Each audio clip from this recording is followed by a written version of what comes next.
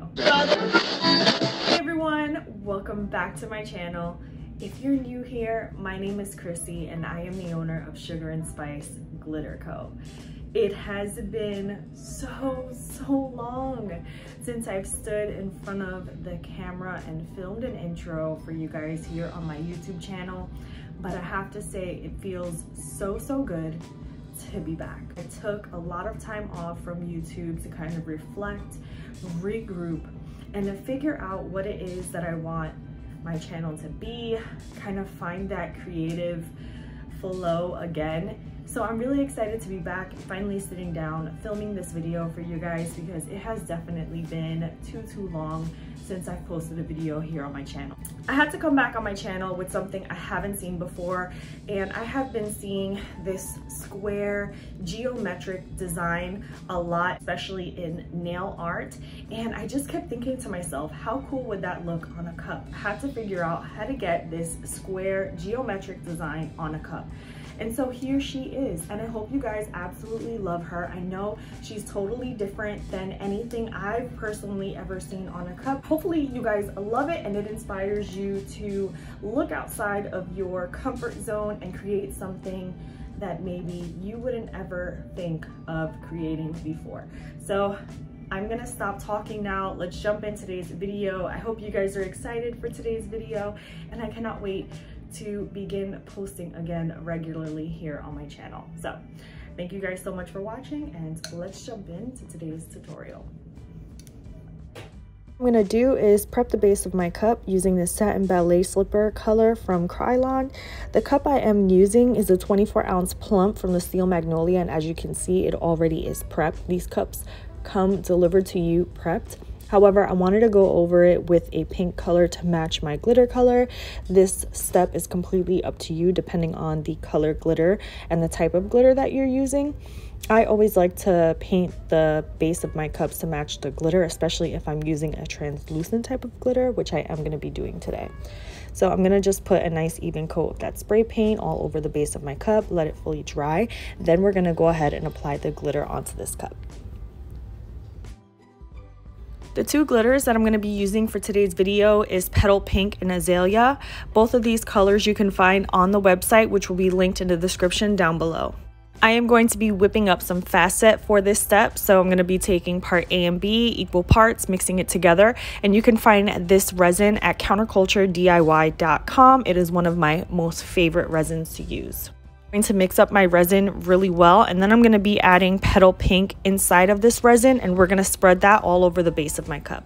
To ensure that I have a really good mixture, I do like to pour my first mixture of resin into a second clean medicine cup, just so that any resin that may be stuck at the bottom that is not fully mixed in will now be at the top, and we can go ahead and mix that for an additional minute to make sure it is really mixed in and ready to go.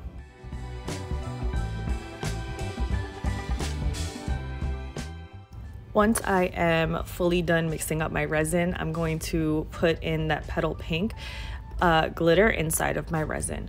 Now I am eyeballing this part, so depending on what type of glitter you are using, you may need less scoops or more scoops than what I am putting in. This is a super ultra micro fine translucent glitter, so I do need to go in with a lot more scoops than you would normally go in with if you are using a bigger, chunkier glitter.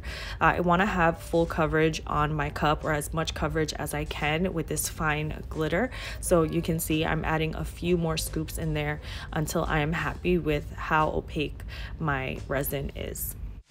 You have to work fast with this fast set because you have about 15 minutes or a little bit less than that, depending on how hot your workstation is, to work with this resin. So make sure you're working fast if you're going to be using fast set, and if you are not comfortable with working fast, then you may want to use a regular resin like artist resin from CCDIY. Next thing I'm going to do is just put this mixture all over the base of my cup and evenly spread it out. Again, you want to make sure that you're getting a nice even coverage of this glitter mixture on the base of your cup. If you do not do that, then you will have some patchiness. Because I'm going over with Azalea, which is another chunky mix, I'm not too worried with the amount of coverage that I have. I really am just going in with this Petal Pink for a base glitter layer, and then I'm going to be going over with Azalea, which will be filling in any patchiness that we may see on the base of my cup. If you are not going to be going in with a chunky base, then you do want to make sure that you go in with really full coverage on this first layer. And if you have a little bit of patchiness, don't worry, after this is cured, you can go in with the second layer, mix up the same exact thing you did before, add a second layer, and you should be good to go.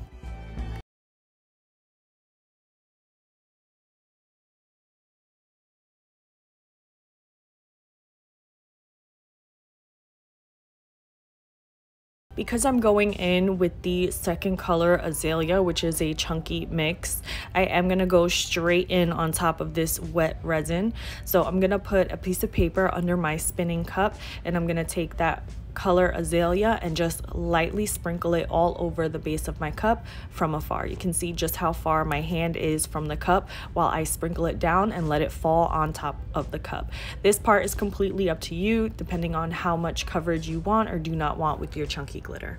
Once I'm satisfied with the way the glitter looks, I'm gonna go ahead and just let it fully cure and spin. For fast set resin, it will be cured to the touch in 2 hours and fully cured within 24. Here's a little clip of what the cup looks like as it is just spinning right after I sprinkled the glitter.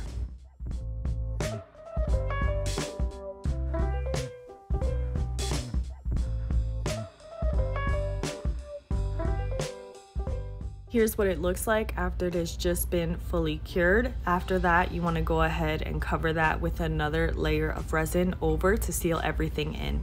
Once the resin is fully cured, you've applied your top layer of resin, you can then begin to cut out your vinyl. And I am going to show you guys and talk to you guys a little bit more about how I cut my vinyl, the size I cut my vinyl in, and all that stuff in the next scene. So what I did to get the squares is I just used Cricut Design Space, and I went inside of their images folder and I just inserted a bunch of squares and framed squares inside of Cricut Design Space. I did random sizes for all of them and cut out some in white vinyl, some in the like mosaic silver vinyl, and then I cut out some other pieces in the opal pinky yellow shifty vinyl. All this vinyl that I am using in this video you can find in my craft source. That's where I get all of my vinyl from, so you can check them out. I will have a link to their website in my description down below. When I was creating the design for this cup, I knew that I wanted the white vinyl to be the biggest portion of my cup. So I wanted the squares for my white vinyl to be the bigger frames, and I wanted the silver holographic mosaic vinyl to be the accent pieces, as well as the opal vinyl to also be the accent pieces. So I will be laying down the white squares first, and then I'll be using the mosaic silver holographic vinyl and the opal vinyl as accent pieces. Right now I'm just weeding out all of my square designs, the frames, the ones I'm going to be keeping solid, the frames that I want to use, and this part was completely freestyled. I didn't really have an idea of where I wanted the squares to go at this point. I was just kind of going at it sporadically and how I felt and how it looked at that moment. So you want to weed out all of your squares and determine the sizes of your squares, what pieces you want to be solid, what pieces you want to stay as the frame.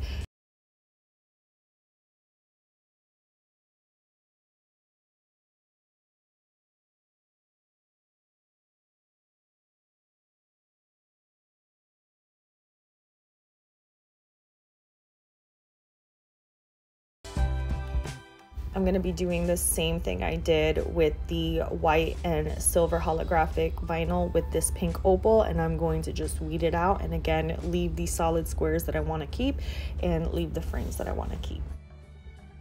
With this tutorial, with this video, I wasn't really sure in what way it was going to go. This was an idea that I had based off of a few pictures that I had seen on some nails that I thought would be really cool to use on a cup.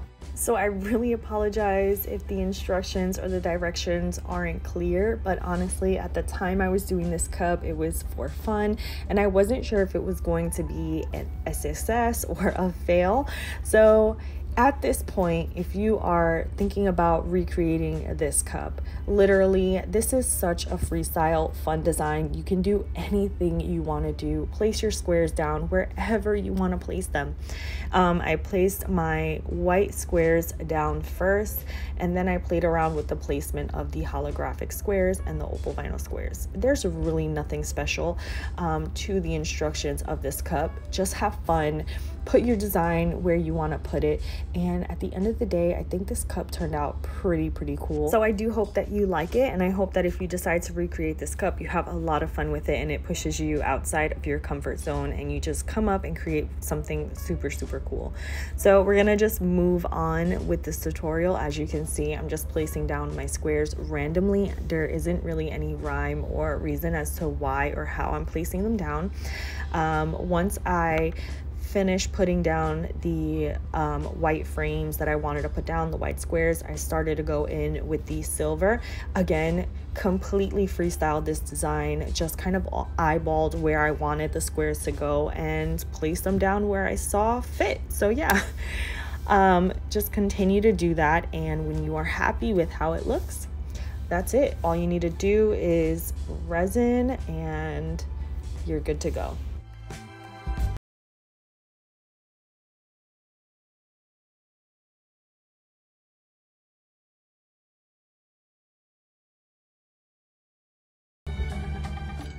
Once I really started to fill up the cup with these frames, I decided to start going in with the solid squares. So I did go in with some of the solid holographic squares, and I'm thinking about layering. So I went ahead and layered one of the holographic squares on top of a solid white square to place it in the middle of one of the bigger squares. And I know I keep saying square, but this is a whole cyber square cup. So you can see I already layered the vinyl and placed it in the middle of that bigger framed white square. If I continue to do this voiceover over this tutorial, I'm literally just going to continue to say square 100 million times. So I'm just going to let this video ride on out so you can see how I put down all of the frames and all of the squares, and you can see for yourself how it was done, and then we will move on to the final steps of this cup as soon as I'm done laying down all of these squares.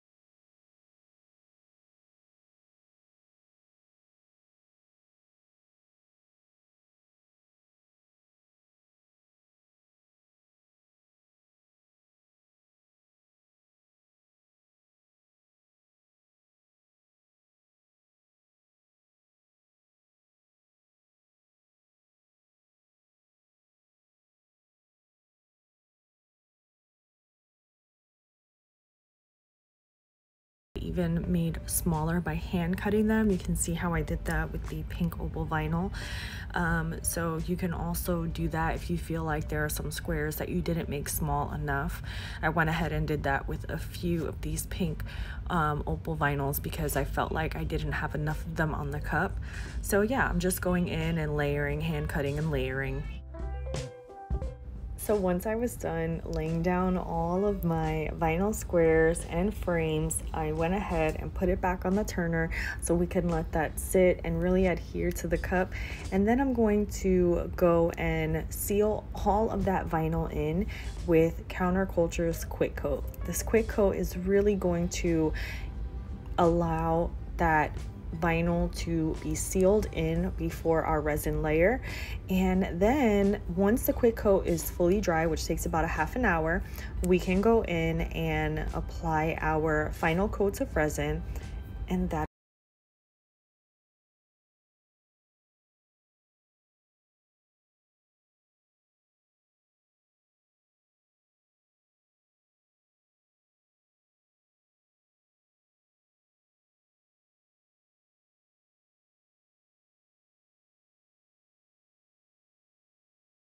tutorial. I hope you really enjoyed it. Let me know in the comment section down below what you think about this cup. Will you be recreating it for yourself, or would you totally stay away from this design all around? I'm super interested to hear your guys' thoughts, so definitely leave the comment sections with all of your thoughts.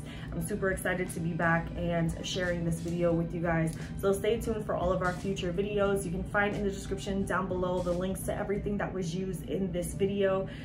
That is it for today's tutorial. I will see you guys next time.